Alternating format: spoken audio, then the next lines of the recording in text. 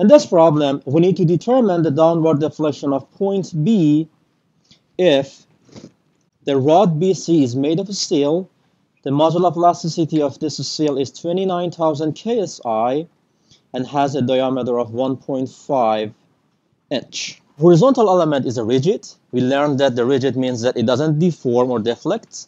It can just rotate around a pin support at A. And this rigid beam is subjected to a force, 12 kips, which is located 4 feet on the right side of pin A. Okay, I want to see how can I determine the total downward deflection at B. In answering this kind of problems, the first step always is using the freeway diagram. Can you tell me what is the freeway diagram that I can use here? How can I free this element? How can I take out this rigid beam and make it free? How many unknown forces should I consider here? Let me first take it out. So how many forces should I put here? Can you tell me? 3. This is the force that I have. This is not unknown force, okay? So this is 12 kips. When I release this from this part, how many unknown force do I have there? When I remove a pin support, I will put 2 unknown forces there. One in the x direction, another one in the y direction, all right? So let me call them as AX and AY. So that is the components of restraint force in the x and y direction respectively. All right, what else? There is one unknown force at B which comes from that rod. Okay, when I cut that, when I make that free, I need to put unknown force there. So let me call that force as FBC. All right, so I have 3 unknowns here. And how many equations do I have? Can I determine these unknown forces by equilibrium equations? How many unknown equations in general do I have here? 3, okay. The first is sum of the forces in the x direction. Second, sum of the forces in the y direction.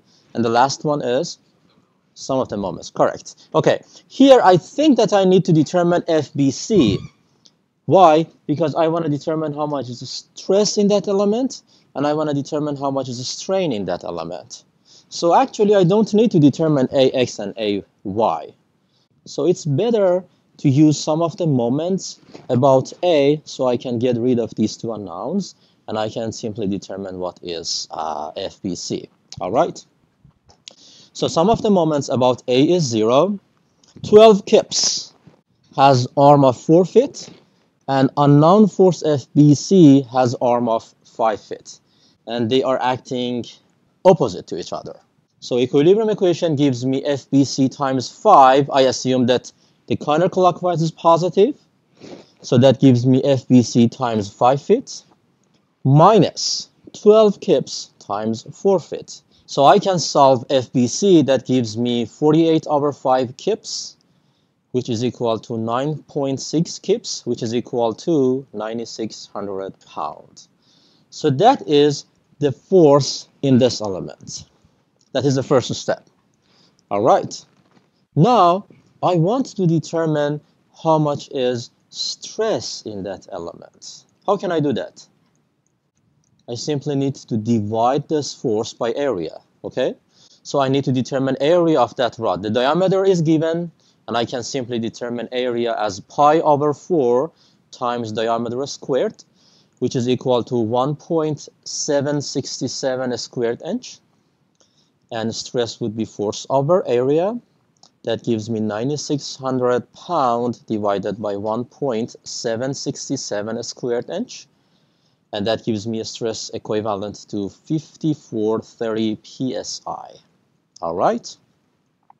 So I have determined stress at that point. What else? Now, I'm looking for deformation at this point. Deformation is related to a strain. So I need to determine a strain in that element. So Hooke's law says that stress is equal to E times strain. Module of elasticity is given. It is 29,000 KSI. I'm looking for a strain, and I know how much is the stress. So a strain would be sigma divided by E. There is one important point here. What is the unit of stress here? psi. What is the unit of given module of elasticity? KSI. I cannot simply divide them together. I need to first convert one to the other one. Okay, this unit conversion is very important. Okay, so stress is 5430 psi, and the module of elasticity is 29,000 ksi, and I will multiply that by 1,000 to get that, to convert that into psi, and that gives me the value of a strain, which is a very small, and that is equal to 0.000187 inch/inch. And in the very last step, the deformation would be epsilon times L, again here, that is in feet, and I need to convert that into inch. So strain is 187 times 10 to the minus 6, and length is 3 feet. I convert that into inch. That gives me 36 inch. And the final answer would be 0.00674 inch. Okay.